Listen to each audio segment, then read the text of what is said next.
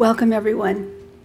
This morning's speaker is a pilot, an instructor, a writer, a speaker, and a humorist. He's wonderful to listen to. He's lots of fun. However, what Mark has to say today is a very serious message about flight instruction and about pilot decision-making. Please welcome Mark Grady. Thank you very much. Good to see you again, Kathleen, and welcome to the FAA Safety Center. For those of you watching on the World Wide Web live here at Sun and Fun, wish you were here with us, but we do have a somewhat live studio audience with us today. And for those of you watching at home on DVD, it may not be live, but just like it is, we're going to have a little bit of fun today. Big thank you to the FAA Safety Team and the FAA Safety Center here in Lakeland, Florida, and a big special thank you to the folks at the FAA Production Studios here. All of these and all these cameras up in that ominous-looking booth upstairs with Obie Young and Hugh and the crew up there directing all this are the volunteer crew members that are making this possible for you at home to watch this on the internet and also to have this stream all over the world to pilots to help them become a little bit safer. Let's give the FAA production team a big hand for their work and what they're doing here in Florida.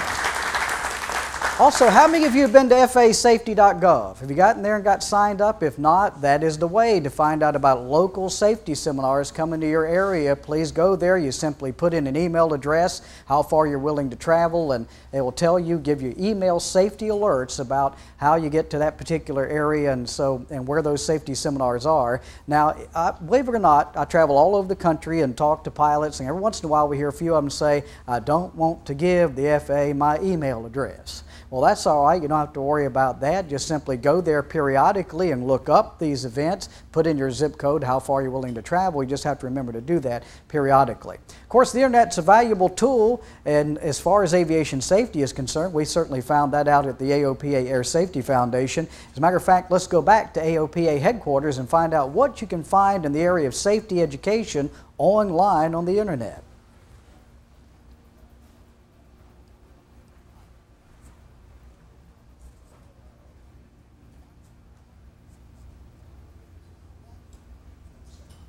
Tough to stay up to speed. Fortunately, staying current just got a whole lot easier. That's because the AOPA Air Safety Foundation has developed an easy-to-use website that puts all our resources right at your fingertips. www.asf.org is the source for busy pilots who want the best in safety education without all the hassle. You can take full FAA-approved online courses, test your knowledge with self-scoring quizzes, research accident reports, or catch up on the latest airspace changes right in your own home.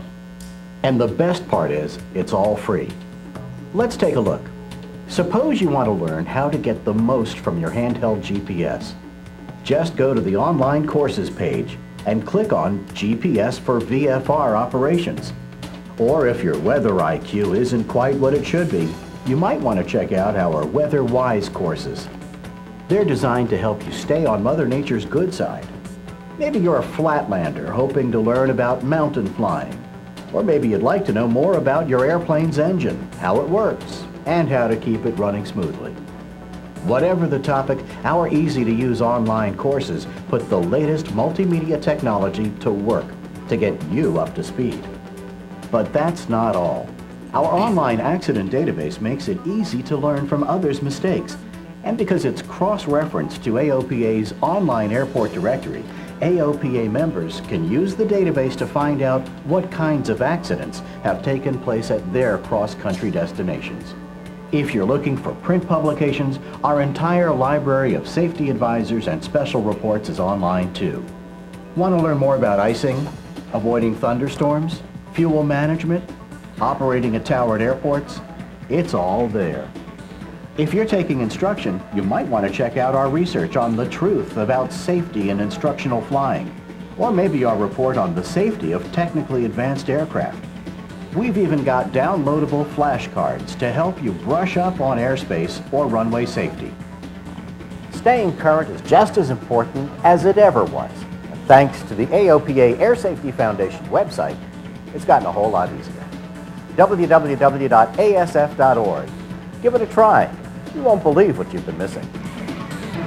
How many of you have ever been online and taken one of our online courses? A slew of you. Fantastic. And there's a new one on there, which is GPS for IFR operations, quickly becoming one of the most popular downloadable courses on the internet. Go check it out. I think you'll really enjoy it. Sure is good to be back in Florida and sun and fun after taking a year off last year. And one more person we want to thank, our a special delegation here today. We have a special guest with us here at the production studios, a delegation from Costa Rica, Senor Captain Rod and his wife. Thank you. Let's give them a hand coming up from that beautiful country. It's good to have you with us today, and welcome to Sun and Fun. Hope you're enjoying yourself so far when you're down here. As Kathleen told you, my name is Mark Grady, and I'm from North Carolina, if you can't tell that already.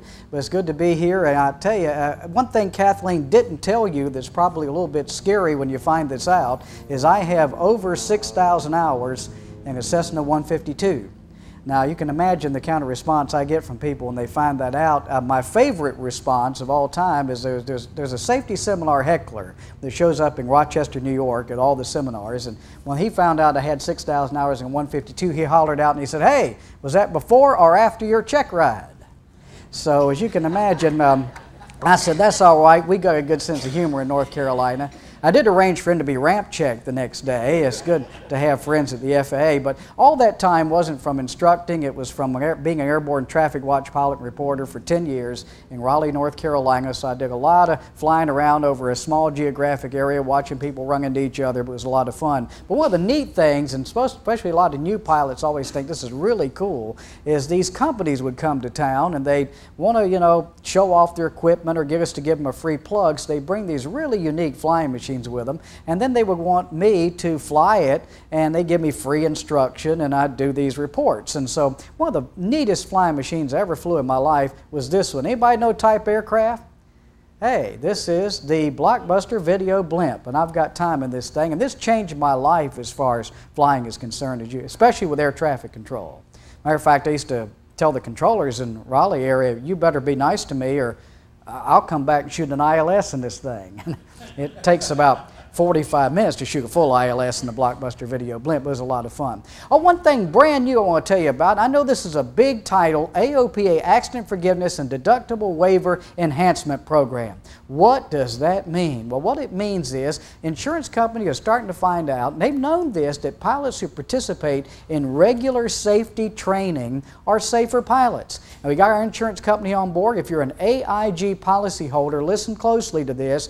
If you attend one Air Safety Foundation safety seminar, either live or on the internet every 6 months, then what are you going to get for that? Well, if you're an AIG policyholder, they're going to give you an accident forgiveness plus deductible waived up to $100. Every little bit helps, folks, and this is a great program. To find out more about it, you have to fill in a registration certificate you'll have on the back table and turn that in, and you'll get a certificate for attending the program today. Please fill out the card. It looks a little bit different from this. We've got a special version here at Sun and Fun, but fill that out and make sure you fill that out today. So don't forget, AIG policyholders, fill out and turn in that registration card today. If you want some more information on this, just simply go to asf.org, Accident Forgiveness, and you'll get all the details about this brand new program. All right, we're here to talk today about doing the right thing.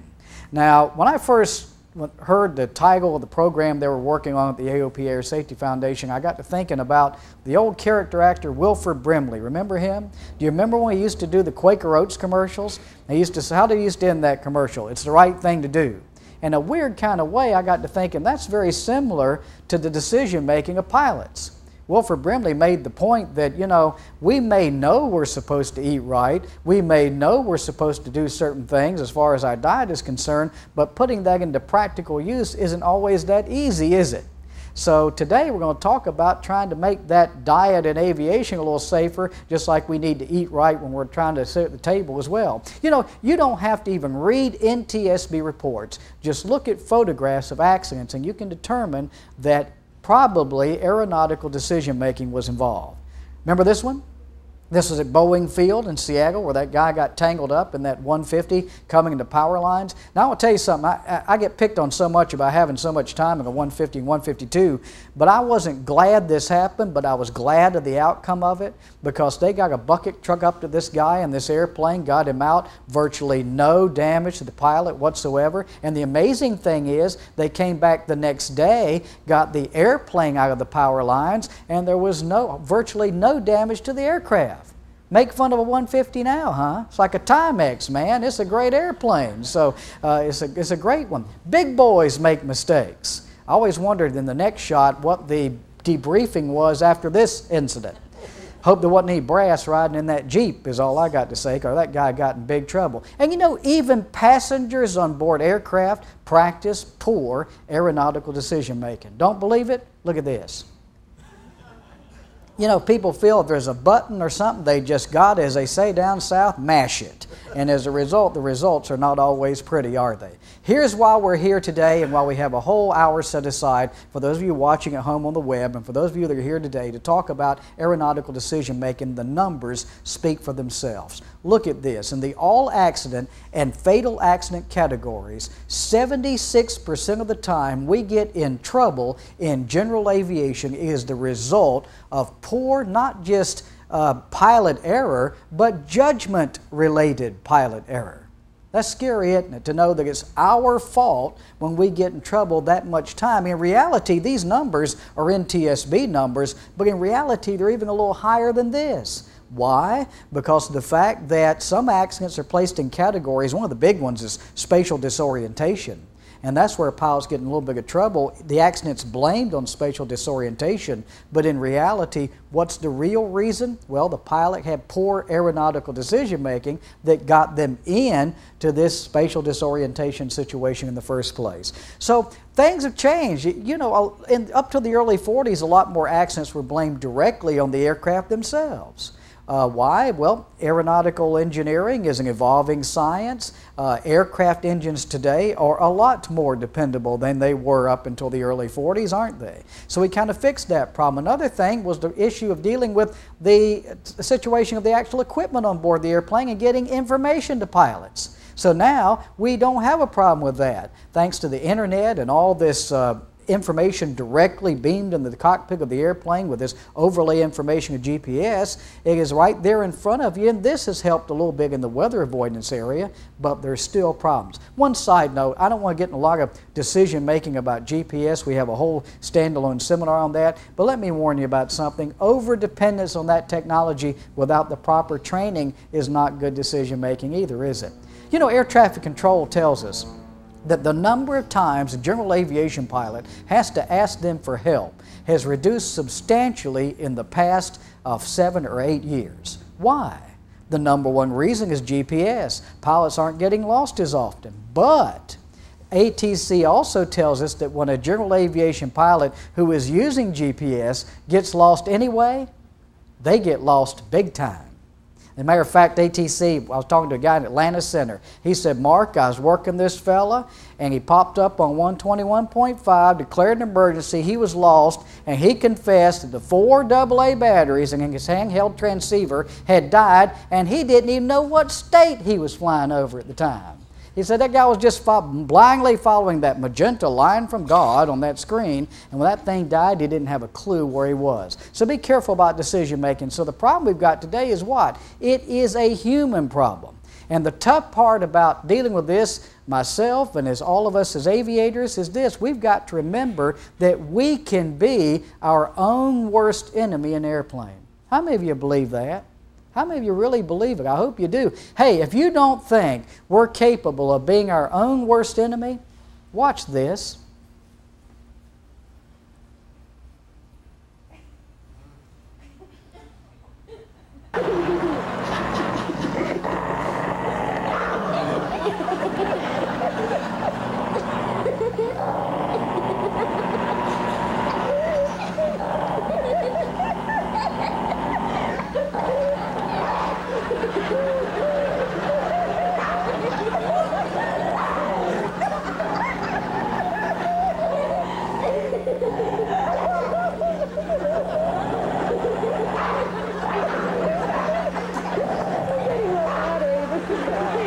Now here's a scary question for you. How many of you know pilots like this? This is the part that I don't want to get into. Well, anyway, just got to be careful when we're flying around. You know what's at risk? Isn't it sad that in reality we've got a situation where it's hard to convince pilots to do the right thing just for the safety reasons?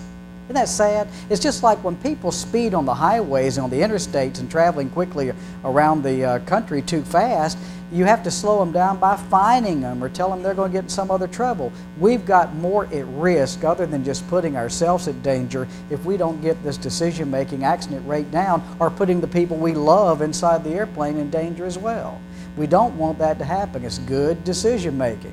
I just got married a couple of weeks ago. My wife is in here. And she's a pilot and an A&P, and one of the things that if I ever had her in the airplane with me, it makes you get a little extra cautious, doesn't it? You got somebody you love on board. Same with the children on board the airplane. You worry a little bit more, but we need to remember we're putting the whole pilot population in freedom to fly at risk. You know, our nighttime accident rate is so high that there's actually some hierarchy folks in the aviation world who think we ought to do away with nighttime VFR in the United States. Do we want that to happen to us? Absolutely not. And believe it or not, the solution to this is pretty simple.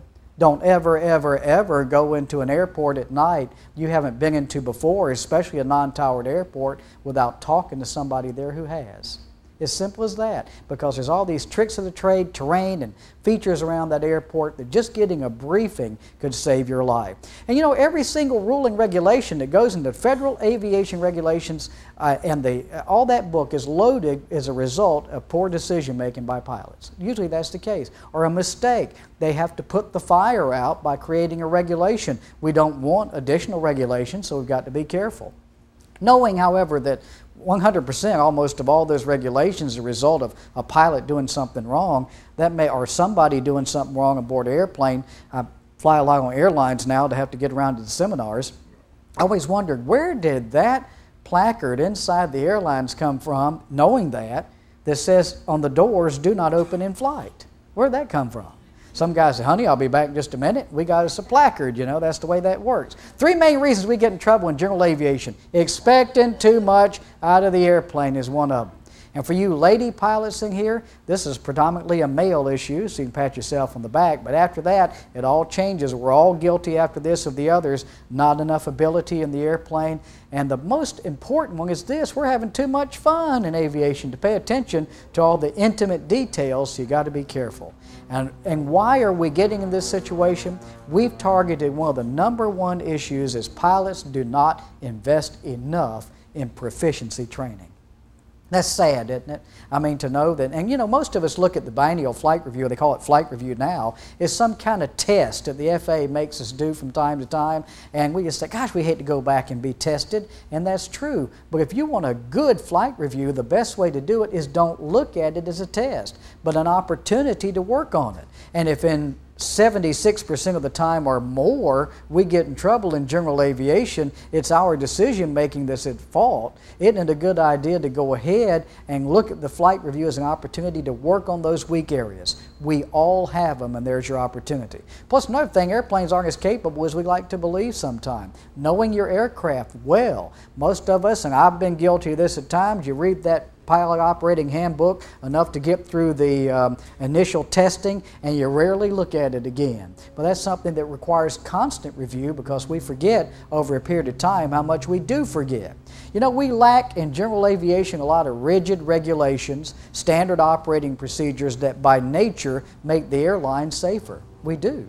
But that doesn't mean we can't put some of those lessons learned from it into practice for ourselves. Another factor involved in general aviation, we can't be all above average pilots. This is where the training and initial experience level is taking place. Another thing we got to be careful of is believing all our own press. I mean, if you look at the trends, the accident rate was up a little bit if you read the Null report from the AOPA Air Safety Foundation last year, but overall the trend is for general aviation to be safer over a period of time.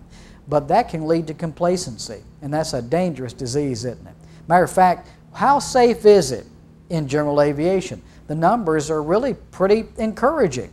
We took an hour-and-a-half flight, saying that's an average leg for a pilot to make, or an hour and a half of flying around on a Saturday afternoon or whatever, and we said, what's the risk during that hour and a half flight? Want to see the numbers? Here they are. Your flight's odds are pretty good. Your chance of having any accident during that hour and a half flight is 0.0000935 to 1. Pretty doggone good, huh? And your chance of having a fatality, 0.000180 to 1. But you see, after you've done the same thing over and over again for a long period of time and nothing happening, this is where that complacency bug gets into us and bites us. You want to hear a scary number, too, that really emphasizes this point?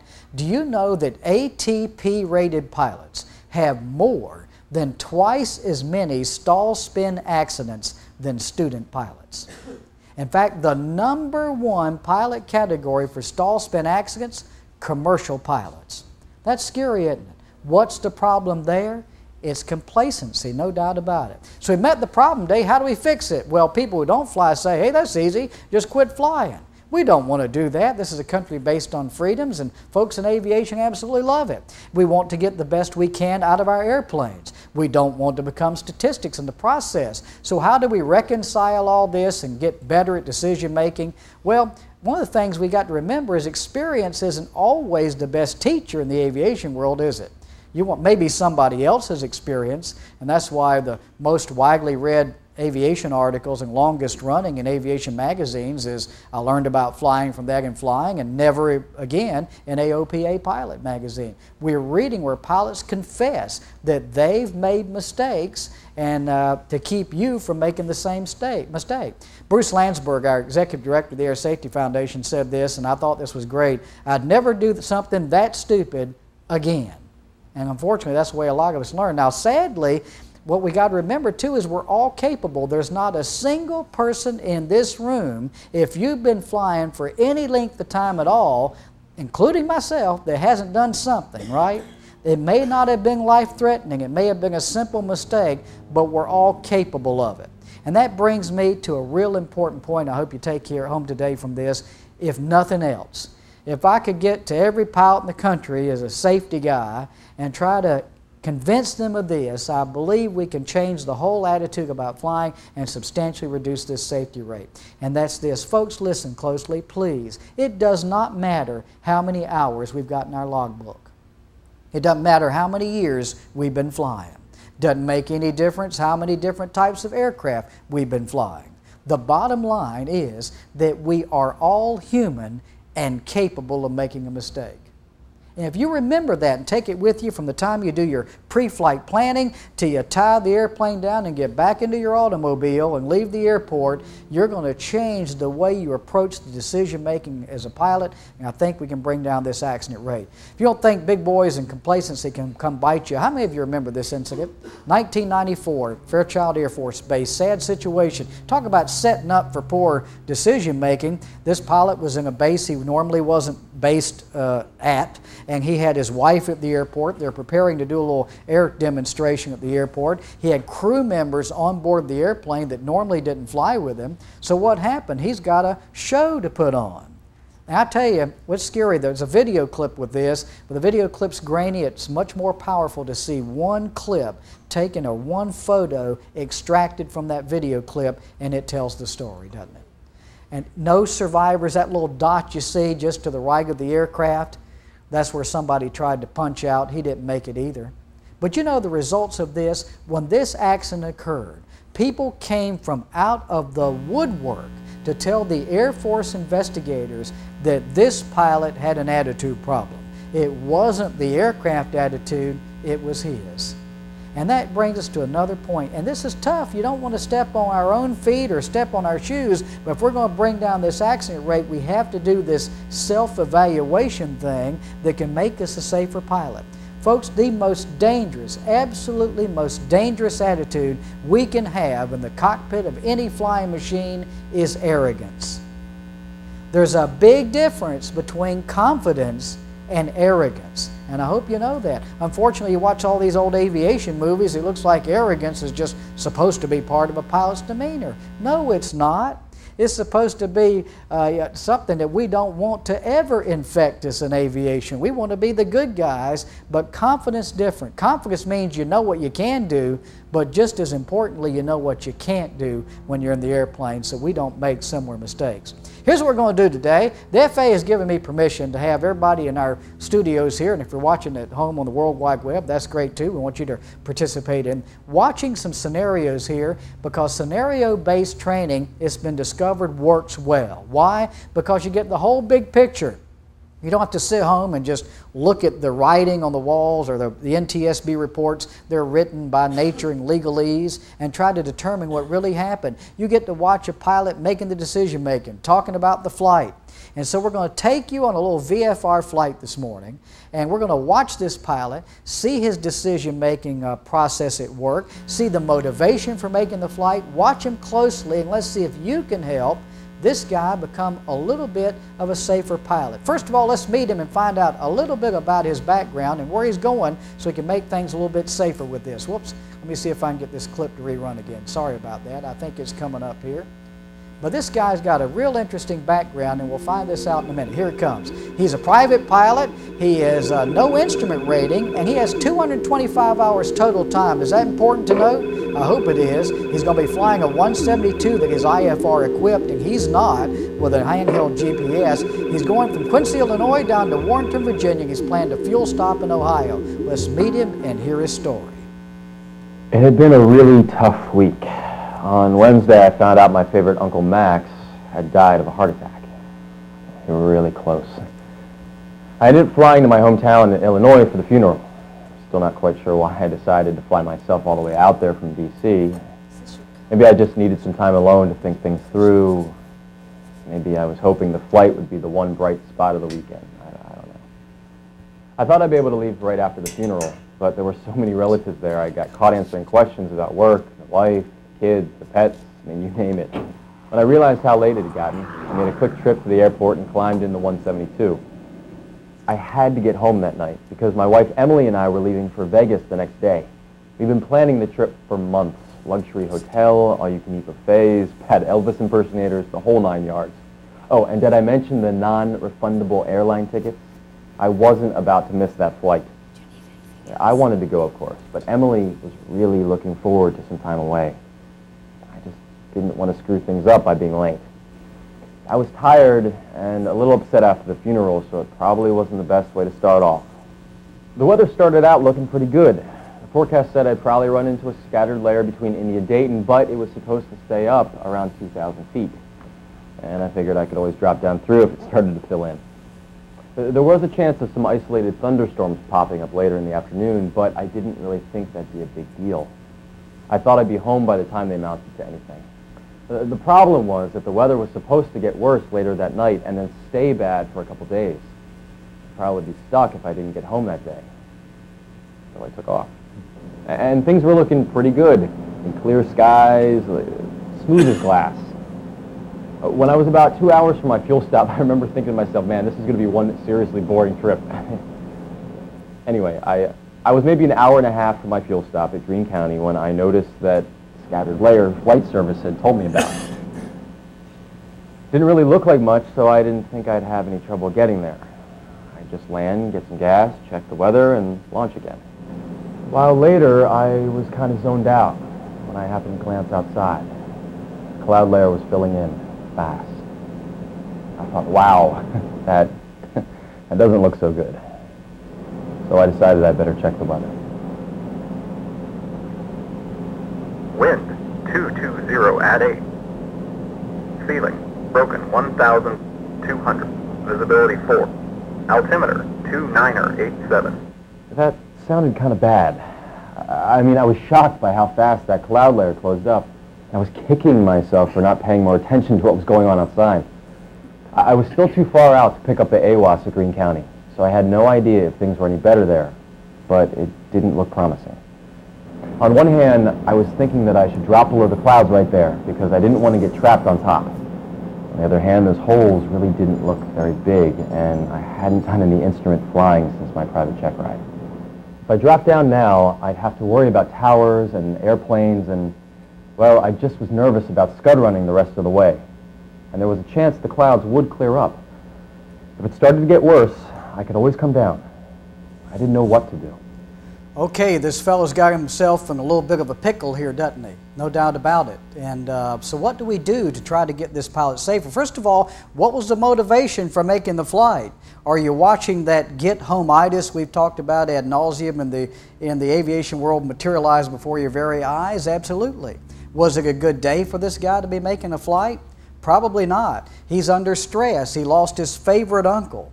And sometimes we may think, and we've all probably thought this at some point during your flying life, man, it just seems that life is, when you fly, all your troubles just seem to stay on the ground.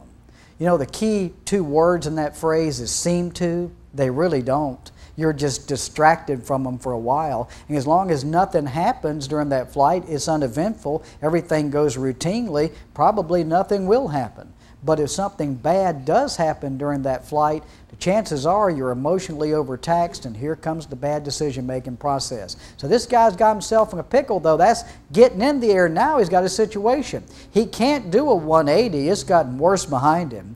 He sees this cloud deck kind of rapidly filling in. He's got one little hole below him that he can kind of sneak down and get below this thing, or he can take the risk, if he wants to, of continuing to fly on and see if something gets better. So what do you think he should do? Should this guy go ahead and descend now and get underneath while he's got a hole, or should he take the risk to stay on top, remembering this guy has no instrument rating, has no hood work since he took his check ride? What should he do? Somebody holler it out for me. Descend now. That's all right. Let's go back and meet with our pilot here, and let's give him this decision from you and see what happens. Let's give him your decision and see what happens to him along the flight and see if it's the right decision to make. The sectional didn't show any tall towers in the area, and the ground was pretty flat. So I decided I'd be better off to go ahead and drop below the clouds right there. I started the descent, and pretty soon I spotted a hole that looked big enough. Cloud clearances weren't my #1 concern. Pretty soon I was thinking, man, this is not as big as it looked. Then I actually got in the clouds for a few seconds. That had me in a minor panic. But I managed to get myself under control and fly the airplane. And just like that, I was out of it. Honestly, at the time, it's kind of a rush. All through your training, everybody's constantly telling you to stay away from the clouds. So when you get in them the first time, you're pretty much expecting something horrible to happen right away. I got in there, and at the time I thought it was kind of neat. A little scary, but neat. When I got down below, it was pretty cruddy. I couldn't see very far, and the clouds above me were really close.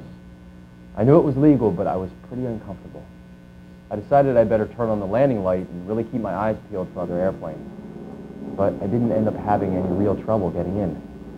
Even the landing went well. I wasn't thrilled about the way things had gone, but I was feeling okay. All right, he took your advice. He made it down to the runway, but what happened during this phase of the flight that sets him up big time for poor decision making in later flights? He got away with it. He did it.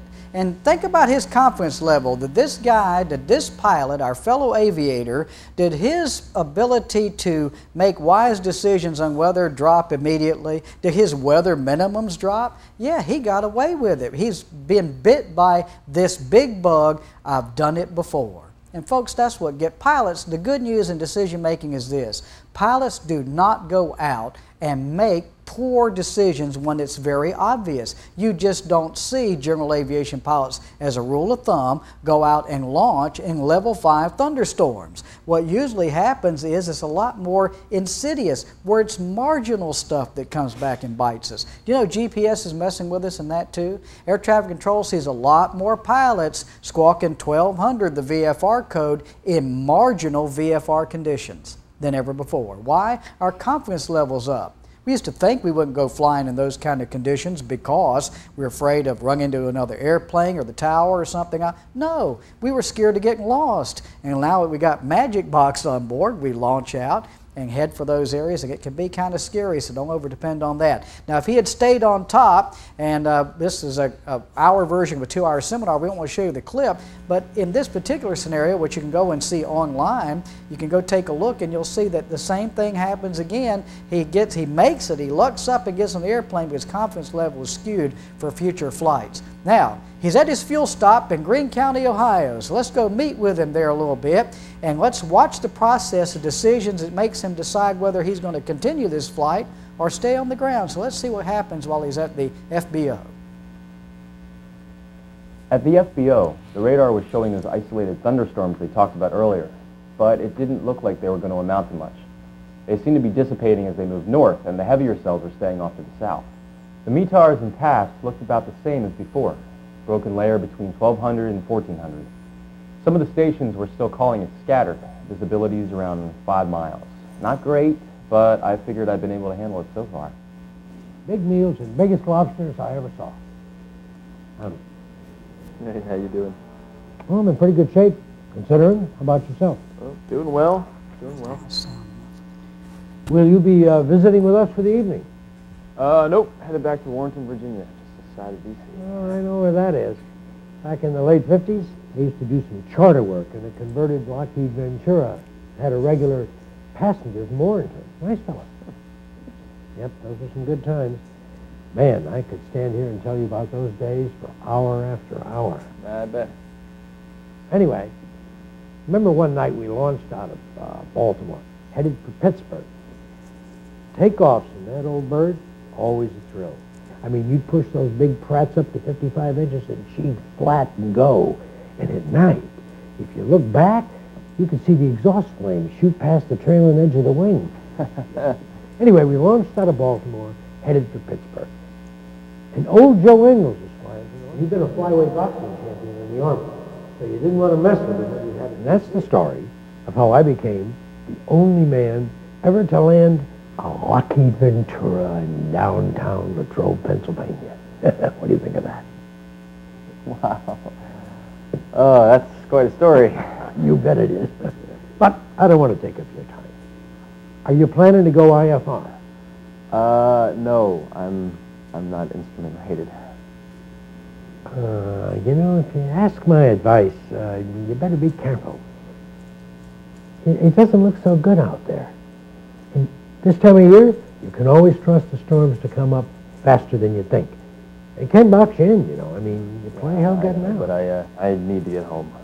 I didn't have much trouble getting in here, and the weather looks like it's going to be about the same.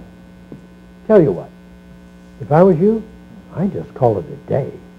I mean, get a cold six-pack in a motel room. These people here will be glad to drive you over if you ask them. Yeah, well, thanks, but I think I'm going to go up and take a look anyway. You know, I mean, there are quite a few airports between here and there if things get worse, so...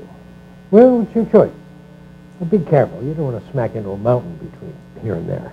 To tell you the truth, I was a little annoyed with Pops back there. I know the guy meant well, but on some level I resented the lecture. I already knew the weather wasn't very good. He did have a point, though. The weather could get worse, and I was going to be flying over some mountainous terrain. Plus, I was tired and starting to get a headache. But I wasn't ready to give up yet. Writing off $1,000 worth of airline tickets and my vacation, and disappointing my wife, there was definitely an argument to be made for trying to get a bit closer to home. If I could get within a couple hundred miles, at least I could rent a car and drive the rest of the way. Wasn't an easy choice. Okay, let's talk about his decision-making process here. Did this guy do anything right during his stop there at the FBO? He checked the weather. It looked like he did a pretty decent pre-flight. Do you know that can even build some false confidence with us? If we think we go through the proper procedures, then everything must be okay. Don't let that happen to you. But despite getting that new weather briefing and taking the time to go online and check the current weather, what was the best briefing he got? From old Pops, wasn't it? You know, if you get a hold of this guy, you want to tell him, hey, look, there's a reason Pops is old. Right? He's been through some things. He's probably learned the hard way. Plus, that weather briefing he gave as a local pilot was extremely important. Remember what he said about the thunderstorms? They always pop up faster than usual or faster than forecast around here. We need to listen to those folks. So he's at that point now where he's kind of almost frustrated. Did he show a little bit of touch of that arrogance thing as a result of his reaction to Pops? Yes, he did. And yet he should have been listening to him. So should this guy, what should he do? Stay the night? Or should he go up, should he even take the risk of going up and taking a look? No, stay on the ground. And so let's go ahead and let's go back and give him that decision that he takes Pop's advice. He says, I'll tell you what I'm going to do. I'm just going to spend the night here and do what Pop said. And let's see what happens if he makes that decision.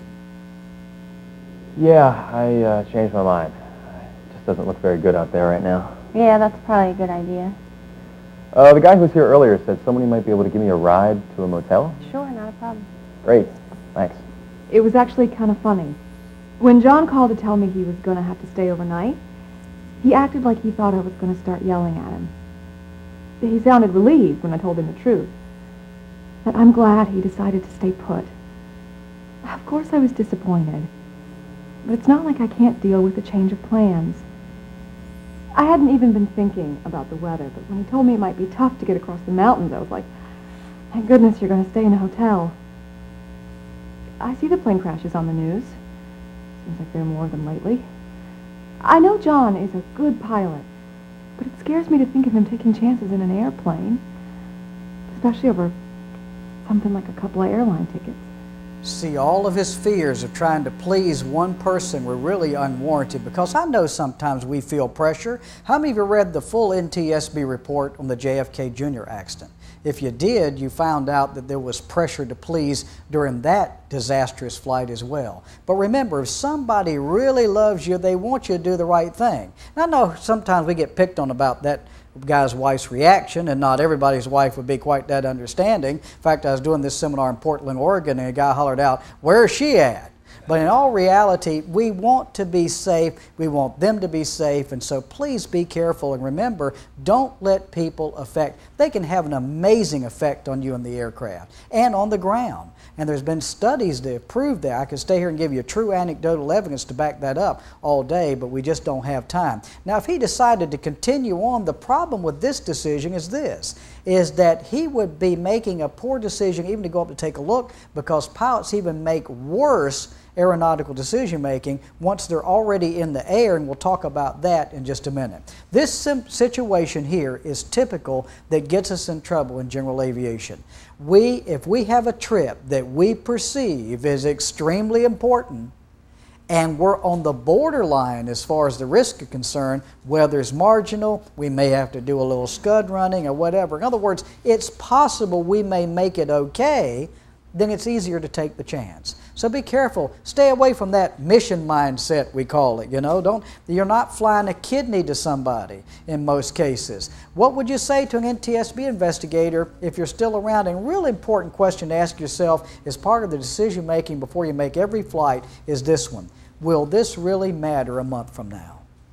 Think about that. A lot of things that today seem so important, so devastating, you go to sleep and wake up the next day, and in the big scheme of things, they just didn't seem that investigating. Believe it or not, decision making, you can do it well. And we have the tools and education to perform. And if you try to skip by it and try to hide around the decision-making process, eventually the truth will come out. I don't care how good you are performing. Anybody seen the cop car cameras they have today? Why do they? And they're even wearing little wireless microphones like I have now. It's amazing how people can do some remarkable performances as far as getting in a situation. This is a female sheriff's deputy pulled over this guy from Texas, and by her own admission, she said she got in a little bit of trouble over this, because she had never pulled over a genuine character from Texas before, and she thought he was a hoot, and she put him through a little bit more of the rigor than she normally does on a routine potential DWI traffic stop. And this guy did a remarkable job considering the pressure he was under, but eventually the moral of this story is the truth comes out. Watch this. How you doing? Well, I'm great. I'm doing okay. How are you? Okay. I'm not so good, because you were weaving all over the road there. Well, can we get one thing straight? I have not been drinking. Okay. And right hand to the nose. Yes. With the left hand. All right. And back out. I need you to recite the alphabet from Z to A backwards as fast as you can. From Can you Z do to that A? for me? Yeah. Sure. Z, Y, X, W, V, U, T, S, R, Q, P, O, N, M, L, K, J, I, H, G, F, E, D, C, B, A. All right. Remarkable. I've actually never seen anybody do that. Oh, my bladder. Heel to toe. I'm not worried about your bladder right now. Sure. Okay. 10. All right.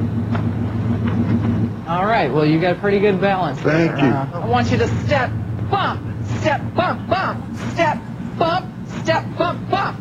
5, 6, 7, 8. Step, bump, step, bump, bump, step, bump, step, bump, bump.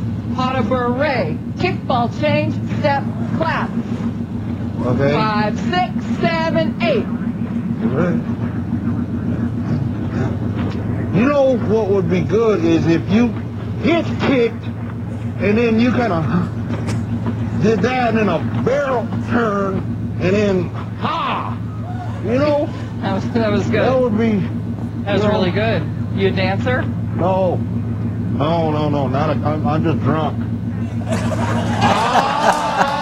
Up against the vehicle right now, sir. Folks, I told you, eventually the truth comes out. Don't try to cheat or you'll get called at it eventually. You know what? Good aeronautical decision making, wherever you call it, it's all about doing the right thing at the right time, even if nobody's watching you on television or capturing on video. That's what it's all about. Decision making is also as much about staying away from the tough calls as it is learning to make them. Now, this quote was attributed to an anonymous author. I believe is actually the person who wrote Stick and Rudder said this, and it's a great one. Superior pilots use their superior judgment to avoid situations requiring the use of their superior skills. In other words, you're well trained, you know how to get out of trouble, but more importantly, what? We try to avoid getting in that situation in the first place, don't we? Are you legal? It's amazing how many people make the decision purely based on, is it legal? Ernest Gann, the guy who was the great author of Fate is the Hunter and other great books, rule books are made of paper. They will not cushion an unexpected meeting of rock and aluminum, will they? You know, it's amazing how easy it is to make those decisions based on legalities. You go up to a major Class Bravo airport. In general, the inner ring's about 7 miles. So you can fly 7.5 miles around this major, busy metropolitan airport, and as long as you're underneath the altitude of the second ring, you don't have to talk to anybody. That's legal. But is it safe? It's incredible. One of the stories somebody even asked me to tell here today, you hate to repeat things when you've been here before and talked, but it is a great illustration of how you can get in trouble with this legal versus safe. I get picked on by my son about my diet all the time, and in fact, he came home from school. It's the school's fault. I blame them because they sent him home with that food pyramid thing, you know, and he got in the car, picked him up, the little circle drive to school. He said, "Dad, you don't eat right." So see, that put me in a bad position. At home now, I have to set a good example for him by eating right. But one of the reasons I took this job is I get to travel. And when I'm away from him, I hit every one of those Cracker Barrel restaurants in North America because he's not there to watch me. So I was sitting in one day, and I did pretty good, I thought. I got biscuits and gravy and bacon and hash browns. I did get a Diet Coke, so give me a little credit. But there was a guy sitting beside me about a table away, and he started looking at me. You know, when you're my size, people say anything to you. They realize not like this guy can whoop us, so they just go ahead and say anything. And I'm sitting there, and this guy's watching me eat, and all of a sudden he said, "Hey, buddy." And I didn't know him. I said, "Yes, sir." He said, "You have any idea what all that junk's doing to your body?" And I said, "Sir, my grandfather lived to be 94 years old." And he said, "Eating such as that?" And I said, "No, sir, from minding his own business." Now, see, it was legal for me to say that, but was it safe? No. I ended up running to my car in the parking lot, scared of the fella, but the bottom line is, it's not just because it's legal doesn't mean it's safe. Another great question to ask yourself, could you pass your private pilot check ride today? You want a humbling experience? Go to the FAA.gov website and pull up the test bank questions for the private pilot quiz. You'll be surprised how much we forget just over a period of time. And that's why this proficiency training is so important. Remember, folks, it is not about how many hours you've got in your logbook. It doesn't matter. I'm emphasizing this again, aren't I, for a reason. It doesn't matter how many years you've been flying or how many different types of aircraft. We are all human. You see how it works. You see how easy it is to get in a situation where we're going to make poor decisions. The more you know about yourself, that's important. The more you know about your aircraft, the more you know about the flight and preparation, the better prepared you are to make right choices. And here I am again to talk about technology again. This gets us in trouble too, in knowing all the information we can. It's awfully easy to get to an aircraft and know that that new GPS unit not only has the frequencies of all the airports you're flying on, through or over at the time, but also many of the new generations even have a situation where they have what? The information as far as the whether or not the FBO is open at the hour that you're flying at that minute, whether or not if they're not, they have one of those GPS or based credit card machines to buy gas. That's all in the GPS unit. So do you see how this can lead to a false sense of security? Knowing that information is accessible to you and that technology in the aircraft may prevent us from doing better pre-flight planning. The problem from that is, yes, that information's there, but if you get in a full-blown emergency in that aircraft and you have to come off of that screen, that important navigation screen, to start looking up information that we probably should have become prepared and noted before that happened, that leaves us with losing a lot of valuable insurance in the form of time to handle that. Please don't let the technology mess with us as far as pre-flight planning is concerned just because it's in the airplane. You know, the go or no-go thing, most pilots do a good decision. I told you, we just don't go launching out into level 5 thunderstorms. But once we're in the air, aeronautical decision making deteriorates. How many of you saw one of our AOPA Air Safety Foundation seminars a few years ago called The Last 5 Miles? Anybody see it? Well, if you did, there was a scary, very scary statistic in there, and that is in 2004, every single accident, 100% of them in 2004, took place within 5 miles of a destination airport or an airport the pilot was attempting to divert to. That's scary, isn't it? And why? Because once we're in the air, sometimes we may make the right decision to go, but do we make the right decision on when to stop? Let me give you a scenario. I use driving a lot, having been a traffic watch pilot for so many years, but I think it's also a good way to illustrate and prove to you and to all of us how easy it is to make bad decisions. We've all been on trips on the car. Imagine this scenario. You get a call, your buddy's trying to find you, say, "My lands, I've been trying to find you. You had your home phone cut off because you went to all cell. We didn't have your cell number. I've been trying to look for you. My daughter's getting married Saturday. They want you to be the best man at the wedding. I know it's Monday before Saturday, but can you come?" And you say, "Yeah, I'll be there." So you decide you're going to hit the road. If they live 340 miles away, when they move, it's in a new town, you've never been there before, but you say, "I'll go." So you think, well, Friday I'll get off work about 4 o'clock, so I'll leave a little earlier before the 5 o'clock rush hour. I'll hit the road. I'm used to staying up to 10 or 11 o'clock at night anyway, so it won't be too bad a trip. So 4 o'clock you head out on Friday. Man, you've looked at the map. It's all interstate all the way. And you're thinking, this is it. I'm on the road. And you start driving. Now, you even were such a detailed oriented as a pilot, you even went to the DOT website in your state and you looked up if there was any road construction going on at that time to determine whether there's any problems you're going to hit, and there was nothing there. But you get 100 miles up the road on that 325-mile trip, and guess what's there? Road construction that didn't show up on the internet. And you got those orange and white barrels narrowed down to 1 lane, and you're crawling through there. You know what that does to you. You see people walking by you with grocery carts, you know, on the interstate, and you get, man, I could have walked fast. Your pressure, the stress level starts going up. You finally get on the other side of that and say, thank goodness that's over. You get another 50 miles up the road, and here's a car accident. Let me tell you, you don't have to be a traffic watch pilot to know what happens in a car wreck. You know. They have an emergency meeting of the International Society of Rubberneckers who have to slow down and look at every single detail of the accident scene, right, as they go by. By the time you get on the other side of that, you are tired. You are wore out. You feel it. You know, you get sensitive when you get fatigued. You're feeling that car. You've read AAA magazine. You said, well, roll the window down to get tired so you'll be, you know, have some wind blowing on. You're so tired you're even listening to rap music on the radio. That's how tired you are, trying to jar yourself back awake. And you're wondering by this time, how much further have I got to go? Finally, one of those green mileage signs comes by, and it says there's still 62 miles left to your trip. Let me ask you something in reality. Now, some of you in this room may have an amazing ability to have that kind of decision-making skill and that kind of a gumption to make that decision. But I'm asking you, as an overall worldwide view of things, how many people do you think, knowing they're that tired, knowing they're that sleepy, still knowing that they have another hour left of that trip, would go and pull off at the next exit and get a hotel room and try to finish that trip in the morning? How many of us? Not many of us, folks. And this is the way we ought to be thinking. These human factors are extremely important. You know, we all think it won't happen to us. This is pictures of men at work. If you don't think we're capable of making bad decisions, take a look at this.